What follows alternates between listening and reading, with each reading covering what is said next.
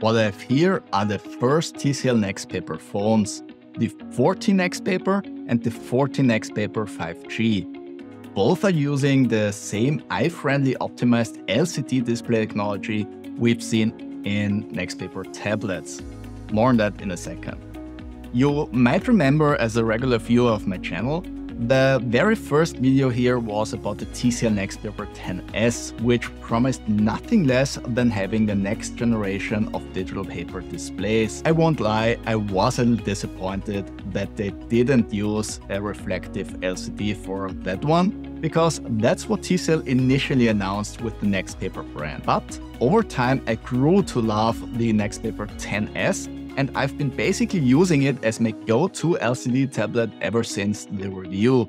And I'll explain why when I talk about the displays of these two phones. First, let's talk about pricing and hardware. Both phones are positioned as entry-level phones and start at around 180 euros for the regular version and 250 euros for the 5G version.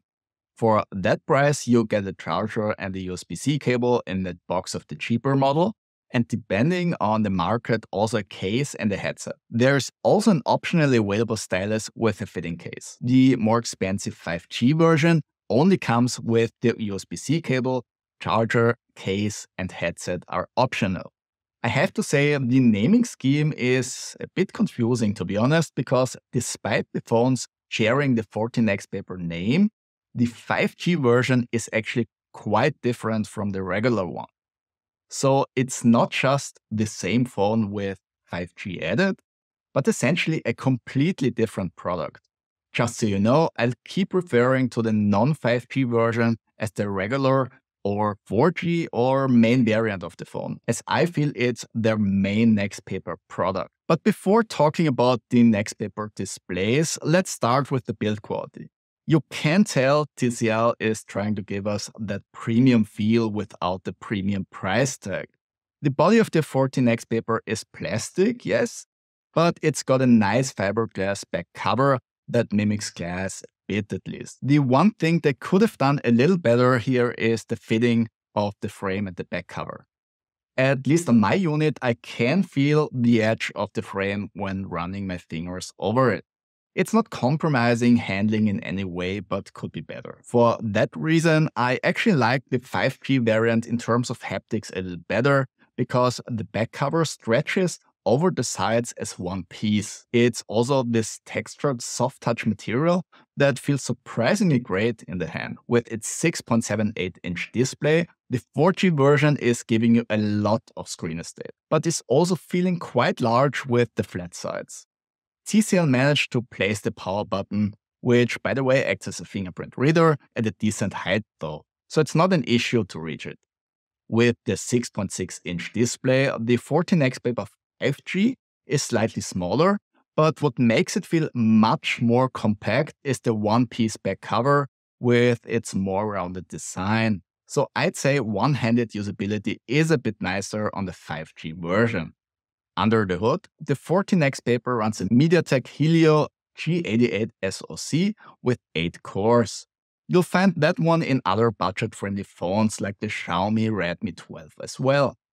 What's especially nice is that the phone also comes with 8 gigs of RAM and 256 gigs of internal storage, of which around 227 gigs are available to use. That's pretty sweet for a budget phone if you ask me. And if that's still not enough, you also have the option to expand the storage with a microSD card by up to 2 terabytes. Depending on the region, the phone is available as a dual SIM version as well, which is the one I have here. The 5G variant has a MediaTek Dimensity 6020 chipset, which also has 8 cores, but that SoC only is accompanied by 6 gigs of RAM, which honestly is still more than enough for everyday use. The internal storage also has 256 gigs, of which around 228 gigs are available to use, and you can also expand it with a microSD card by up to 1 terabyte. Geekbench 5 shows the 5G version to be quite a bit faster for CPU performance, unsurprisingly. OpenGL performance, on the other hand, is more comparable between the two phones. So just keep in mind that both are budget phones, so don't expect any miracles when it comes to gaming. But having said that, day-to-day performance is quite adequate, and I actually have no complaints in that regard. With the earpiece of the 14xPaper 4G acting as a second speaker, it has a decently loud stereo speaker setup. The 5G version only comes with the bottom-sided mono speaker, which sounds fine as well, but can't compete with the fuller stereo sound of its sibling, obviously. And last but not least, an honorable mention goes to the headphones jack that's available on both phones. Now onto the displays. This is where things get interesting. TCL's promise is for the NXTPAPER technology to reduce blue light emissions, which I don't have a spectrometer to confirm, but they got the TÜV Rheinland certification to prove it's true. On its own, that's nice, sure, but not really that impressive, because you can reduce blue light with essentially any phone at this point by enabling some sort of eye comfort mode. But with those, the screen turns yellow, orange, or red and is changing the color composition of the content. You can also do that on a software level on the TCL 14 NXTPAPER phones as well. But the blue light reduction TCL managed to implement is done on a hardware level. It's all very technical, but according to TCL, they keep the blue light in the 457 to 462.5 nanometer band, which results in a reduction of up to 61% of harmful blue light emissions in the lower nanometer range. So by not eliminating blue light completely, but essentially shifting it, TCL manages to maintain color accuracy.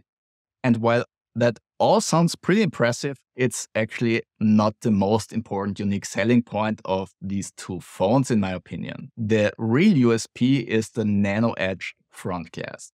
TCL says it's reducing reflections by up to 90%, which creates this incredibly matte finish, which results in the front glass not having any mirror-like reflections, resulting in a much more relaxed viewing experience than with a normal LCD screen. That's also what drove me towards using the TCL NXTPAPER 10S more and more over time. With regular phones like my Samsung Galaxy S22 here, even in a regularly lit room, you have those reflections from other light sources on the screen. And you really only notice how annoying those reflections actually are once you start using something like this. There's still a subtle glare from outside light sources, but it's nowhere near as pronounced as with other screens. Very, very far from it actually. The only drawback I can see are the reduced contrast levels compared to a regular LCD. But compared to an e-ink screen, they are still much better. So I'm actually fine with that trade-off. The NXTPAPER screen has this softness to it that's actually hard to describe. And it's also not easy to capture on camera, but all of this essentially translates to both phones offering a much better viewing experience than you'd expect, especially at that price point. Oh, and I almost forgot the fingerprint situation. With the matte screen, both phones are completely immune to smudges on the screen, but it's much subtler than on a regular screen, adding to the paper-like feeling TCL tries to push with the NXTPAPER brand. But as I mentioned, there are quite a few differences in both versions of the 14 NXTPAPER phones, and the screen is one of those. The main variant not only has the larger 6.78-inch display versus 6.6 inches on the 5G version, but also a punch hole camera instead of a notch. Both are fine, but the punch hole definitely feels more modern, as most phones have moved from the notch at this point. The chin and the top bezel on the regular 14 NXTPAPER are also ever so slightly smaller, adding to the more modern look and feel. But more importantly, the screen's resolution on the 4G version is noticeably higher. With screen at 96 ppi, it's crisp and looks awesome. The 5G version only has 269 ppi, which you can notice when holding the phone a bit closer. It's not like you notice the pixels all that much, but because of the anti-glare front glass, it's a difference you can actually see under regular viewing conditions, especially with small text. So personally, for that reason alone, I'd always go for the main variant without 5G. The screen simply looks better. Both phones have 90Hz displays, which can be switched to 60Hz in general or an automated adaptation based on the content. Personally, I have been using the phones with the 90Hz setting as I felt it gave me the best and smoothest experience most consistently. With 450 nits, the maximum brightness on the 4G model and 500 nits on the 5G model, you'd think that's a bit on the lower end for outside use. But thanks to the matte finish of the screen, outdoor visibility is surprisingly good.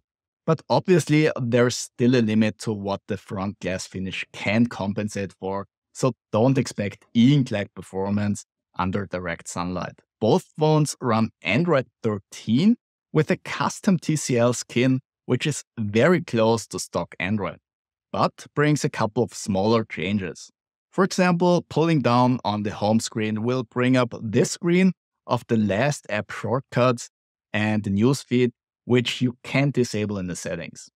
There's also a bit of bloatware on both phones, which luckily can be easily removed if you don't need those apps. You have the option to switch to special viewing modes, which try to replicate the viewing experience you'd get on an e-ink screen. One is the ink paper mode, the other one the color paper mode. While I can see the appeal of the ink paper mode, switching to a purely grayscale view, the color paper mode essentially tries to mimic an e-ink Kaleido screen with its muted colors. I honestly don't see the point for that one because that color rendition isn't a feature of e-ink Kaleido but a limitation, which the NXTPAPER LCD screens luckily don't have. You get a 50 megapixels main camera, a 5 megapixels ultra wide camera, 2 megapixels macro camera, and a 32 megapixels front-facing camera on the 4G version. The 5G version is missing the ultra-wide camera, but has an additional depth camera, and the front-facing camera only has 8 megapixels.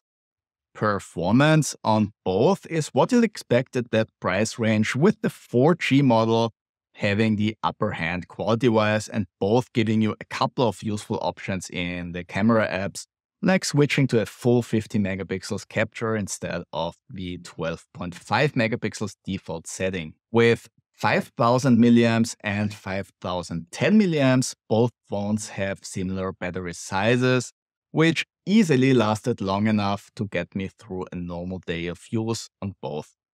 And with 33 watts wire charging, the 4G version is also reasonably fast to charge. The 5G version is slower with 15 watts though. All in all, the TCL 14 NXTPAPER and the TCL 14 NXTPAPER 5G are solid contenders in the budget-friendly market. They bring something very different to the table with their displays, which I think is a great unique selling point that's actually worth exploring.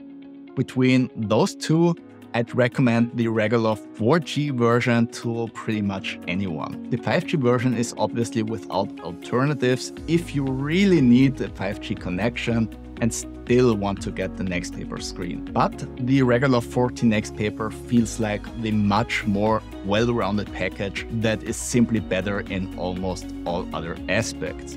So who should get one of these? If you're on a budget, care about your screen time affecting your eyes, or find the glare on other phones annoying or uncomfortable, and you want a phone that can handle the day-to-day without all the bells and whistles of more expensive high-end devices, the 14 NXTPAPER is definitely worth considering. Thanks for watching, please like and subscribe if you found this review helpful, and see you on the next one.